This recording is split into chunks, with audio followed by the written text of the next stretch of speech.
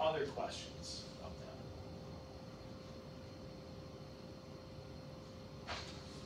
All right, let's talk about physical changes now that we know what enthalpy is.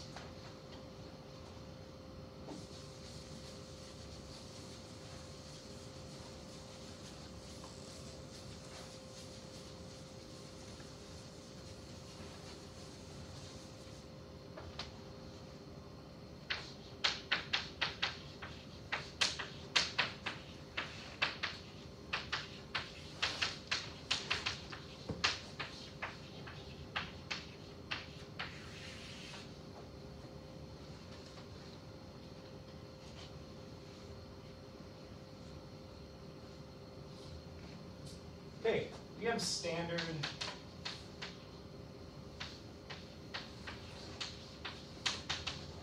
enthalpy changes of transitions. Here we're talking about physical changes, so changing phases basically.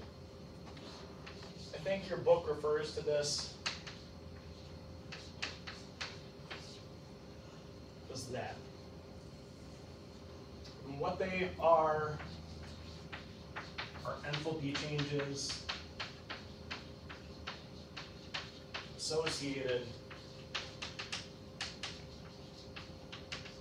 with physical changes.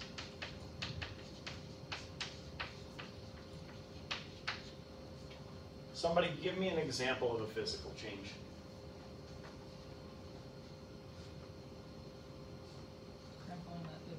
Yeah, crinkling the paper. Still paper in the end. I know, I crinkle it a lot, I think. I'm happy. It wasn't ice melting. I always get that one. I don't know why. Is it supposed to be like about phase changes, or is that different? I'm sorry, what was that? Is it supposed to be about phase changes or not specifically? It's mainly about phase changes, but it could be like how we were talking about those polymorphs changing. There's different transitions that way too. I think I remember in Gen Chem we did this with like phase changes or something. Yeah, where you have a phase change diagram. Yeah. Yep, it's all related to that too. I know all goes back to Gen Chem. You had to use a couple of them, or one of them for your daily problem. What phase transition did you have to use? You have water boiling, which is known as heat of what? Oh. Heat of vaporization. So that one's delta H with vapor, and then there's another one too that we talk a lot about. Heat of fusion.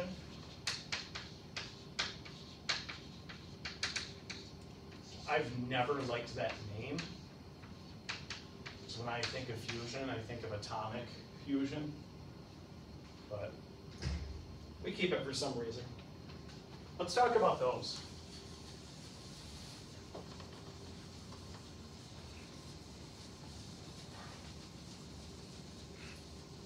So I said, like, oh, I'm glad we didn't talk about like ice melting. We're going to talk about ice melting. Maybe that's why I wanted something different. We can talk about sulfur melting. That's cool. Does anyone ever burn sulfur? Okay. Yeah, we get a chance to. It makes a really cool blue flame, and it turns to a liquid very, very easily under that heat. Let's talk about heat of fusion first. What physical state are we talking about here? Going from what to what? Liquid to solid. Other way around. Darn it. Solid to liquid. Okay. We actually have a lot of intuition about this already.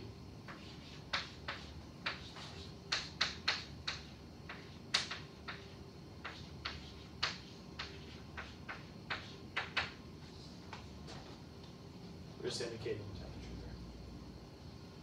there. Okay, sign. Will energy enter or leave the system to make this happen? Yeah, you gotta heat ice up to make it melt. So what should the sign be? Positive. Yeah. Anybody know the value of it? You can press. 601 kilojoules per mole.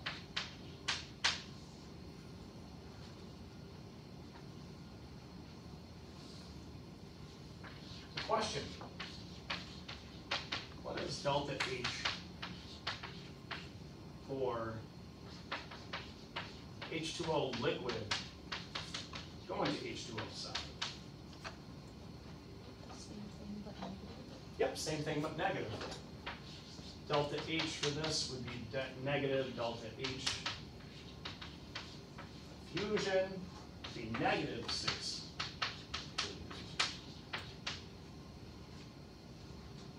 The beauty of phase changes is nothing chemical is going on. You can just flip the sign and you're good to go. When there are chemical things that happen, that's where you have to worry a little bit more about the conditions. My phone's telling me to shut up. Do that in a second. Okay, heat of vaporization.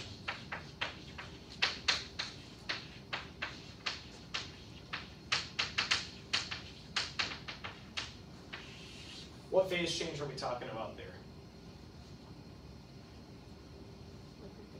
Yep. H2O liquid, H2O gas. It's actually 2 reported ones.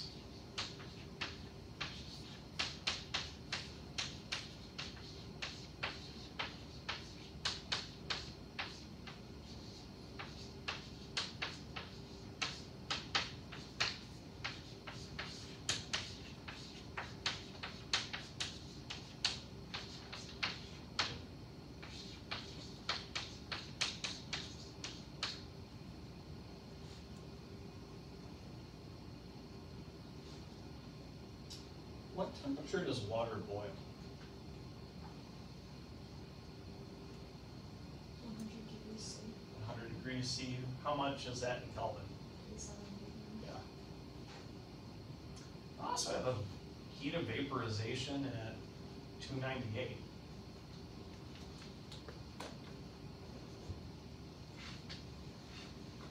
The other kind of strange thing, what should the signs of this be? Negative. No, not negative. Positive. Yep, positive.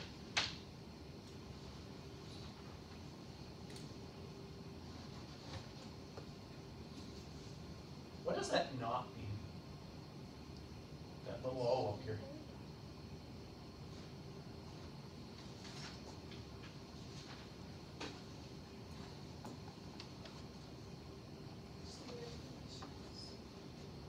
Specifically, what? Constant pressure, and what pressure do you think? 1 atmosphere. Yeah, 1 atmosphere. 2 different values here. Which one takes less energy?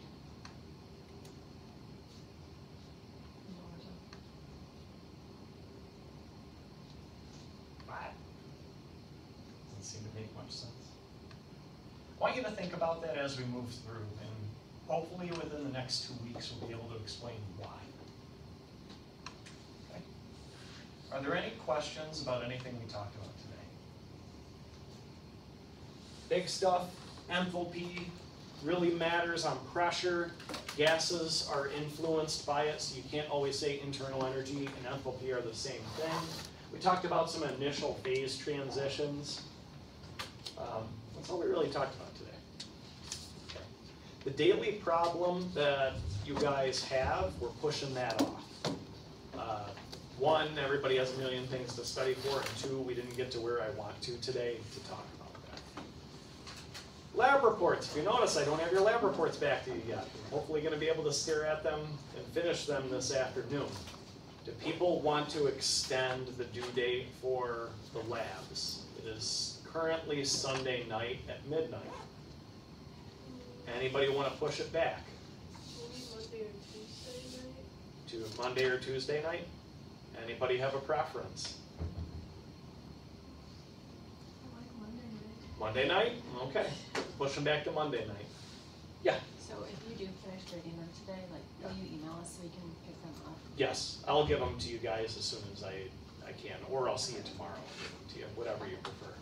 So they'll probably, depends on how active I have to be in this meeting later. The other thing is my office hours, I have to push them an hour back today.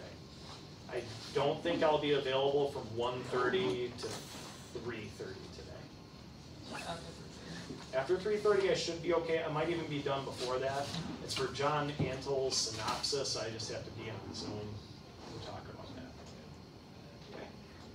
You guys probably don't know who John is. He graduated a couple of years ago. He's up at UB finishing up his PhD. Okay. Any other questions?